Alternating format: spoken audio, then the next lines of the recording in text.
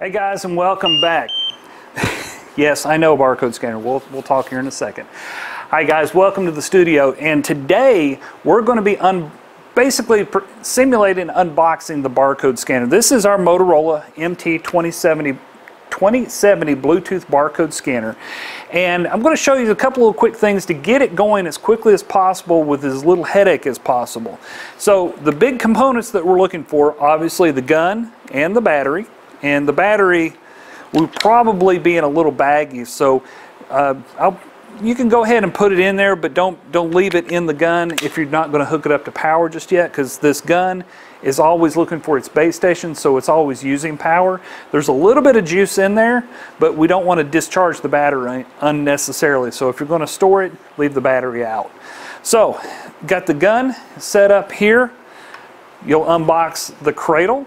The cradle will also have 3 wires. You'll have a gray cord that looks like this, and I'll hold this up to the camera.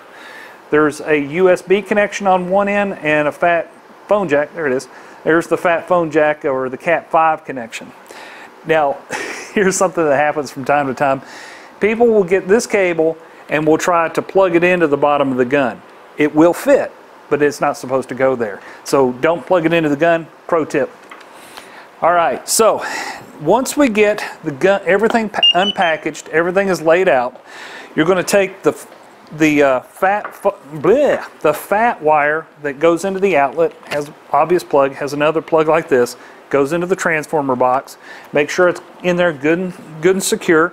Actually had a call today that the customer didn't plug it up as tightly in there as possible, and the gun never charged, and we had to delay getting the scanner installed by a day or two because the gun wasn't charged sufficiently. So all you have to do is take the other end here, plug it in over here on the left hand side, and then put the gun into the cradle.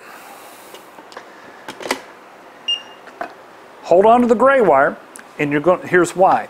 If you plug this up prematurely before you install the drivers on the computer, Windows will sometimes call it a keyboard, and most of the time it's not a big deal to convince Windows it's not a keyboard, but there are occasions where Windows can be a little hard to deal with sometimes. So hold off on plugging this into the computer until you get all of the drivers installed, and you can do that simply by contacting either Joe Castro or myself. The number is 1-800-864-6561. So let's fast forward a little bit. Joe and I have already connected the software into the computer, got the drivers installed, and then we're going to ask you to install the gray cable. All you have to do is take the Cat 5 connection and plug it in here. And this is technically not a Cat 5, it's a custom cable. If you run a regular Cat 5 cable to this box, the wiring's a little different, so it doesn't necessarily work. The other end goes into the computer.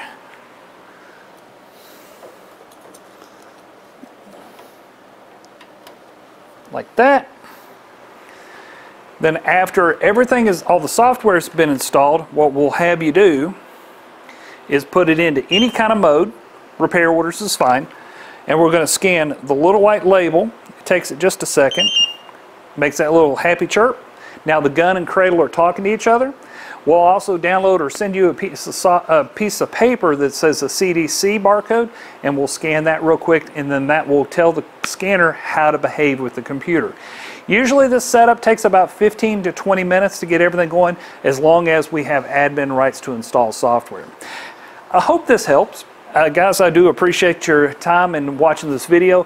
If you need anything, like I said earlier, the number is 1-800-864-6561. Have a great day, and we'll talk to you soon. Be safe, guys. Bye.